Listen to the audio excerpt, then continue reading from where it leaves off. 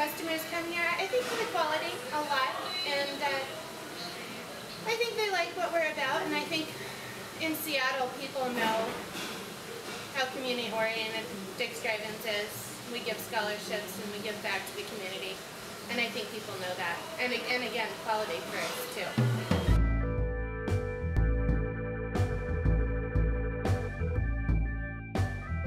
We started in 1954. Dick Spady and his partner Warren went into business, opened up this store. They're mostly like drive-ins, so people stand outside in long lines even if it's raining, and you kind of look inside and people are making the food. So the one that I've really had is called the Deluxe, and it's like got, I don't know, maybe it's a quarter pounder of beef, and it has some kind of special sauce. And when you bite into it, it's really very soft, and it's kind of like, which is, it's pretty tasty. I remember the first Dick's burger I ever ate, back in about 1975. It was at a cousin's birthday, and as a treat, he lived near Seattle. He lived near a Dick's Burger, and he didn't get to have them very often. And for his birthday, he got to have whatever he wanted delivered for lunch.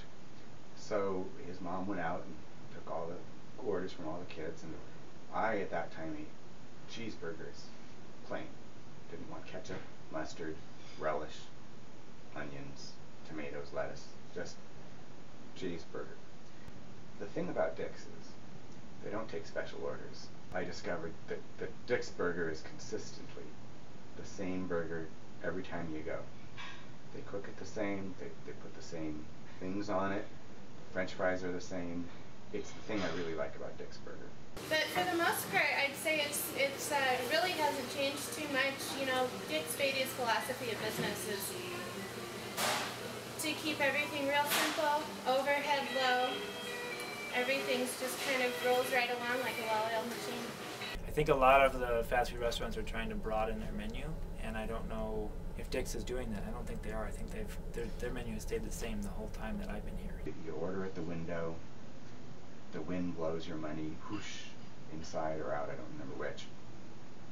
If you give them a 20, they say, changing 20. It's always the same.